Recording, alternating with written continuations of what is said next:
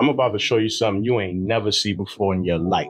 So when it comes to fire alarm systems and we putting in smoke detectors or input devices, these devices do not know what to do. So we have to program them as fire alarm technicians. We have to set functions, I would say, functions so the input could activate the output. So I wrote down a rule. This is specifically for the Edwards system, the EST2 or the EST3 fire alarm system. So let me give you an example of how we would write a rule or smoke detector to activate the outputs. Check this out. The label, which is very important to let us know that the smoke detector is going to be, this is what the rule is for the smoke detector. So we need the label with the brackets, we need the qualifier, which is the alarm, and then we need the smoke label.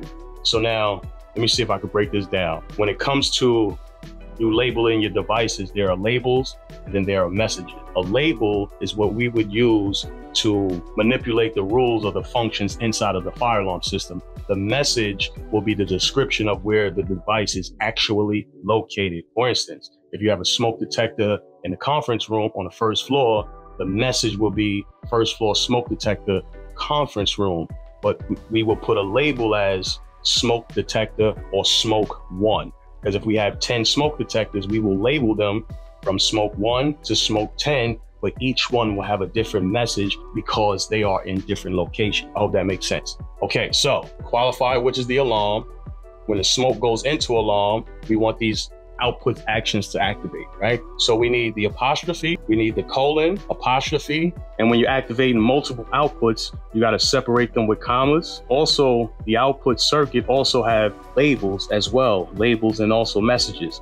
So we have to identify whatever the label is, and I'll explain what all this means in a second. When you finish activating all of your outputs, you end it with a semicolon. You will get a syntax error if you don't have these qualifiers in place when you're writing your rules. So if it doesn't compile, meaning if it doesn't take the characters and turn them into numbers so that way the computer can understand what to do, when it compiles it, you'll get an error. So if you don't have these qualifiers in place. So let me show you what this means. So inside of these apostrophes, I have smoke underscore asterisk star. So instead of me writing it like this, smoke underscore 1, smoke underscore 2, because like I said, I have 10 smoke detectors all the way down to 10. So instead of me writing it like this, we'll put the qualifier. So that means anything that has the word smoke will be recognized.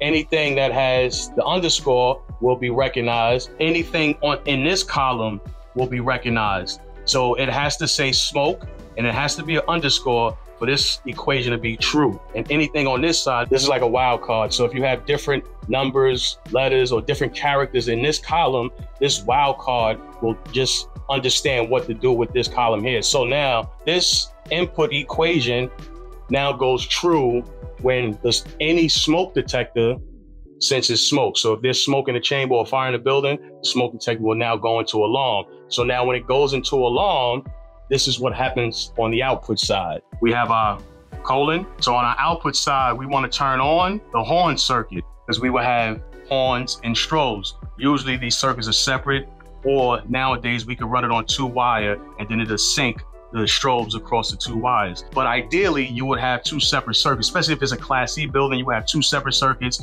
with A and B circuit, maybe C or D if you have multiple circuits on one particular floor. So we're gonna activate the horns. We're gonna turn then, because it works in this direction, right? So we're gonna activate the horns, then we're gonna activate the strobes, then we're gonna activate elevator recall, then we're gonna shut the fans down, and then we're gonna open doors. So what this is gonna do is turn on all of the horn circuits, turn on all of the strobe circuits. Elevator recall would be either send the elevator to the first floor if the smoke is on another floor other than the first floor, or if the elevator's on the first floor, it's gonna go to an alternate floor if the smoke detector goes off in the elevator lobby on the first floor. Fan shut down, it shuts all of the fans down inside of the building to stop the circulation of smoke. And door release, it opens all the doors so you can get out of the building, free egress, or into the stairwell where you can go down through the stairwell to get out the building.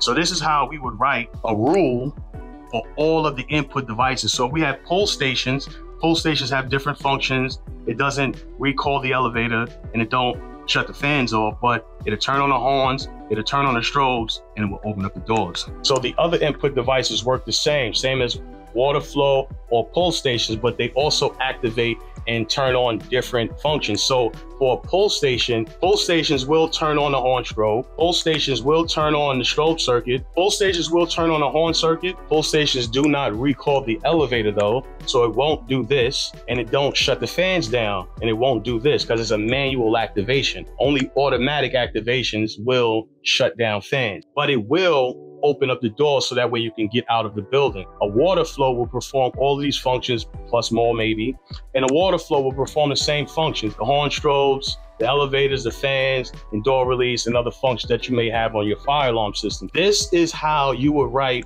rules in the background of a fire alarm system, especially when you're working on the Edwards system, the EST2 or the EST3. So if you have any questions on fire alarm, and if you have any troubles out there troubleshooting, you don't understand something, let me know in the comments, send me a DM. I'll try to create the video to help you understand how to become a better troubleshooter, especially when it comes to fire alarm. The game is really easy as you get to know it, and if you just start understanding and breaking things down into small little pieces, it'll be easier for you to troubleshoot. I learned a lot when I stopped being nervous. Once I started, paying attention to what I was doing, I got better at what I was doing. So I am the fire alarm expert. Peace.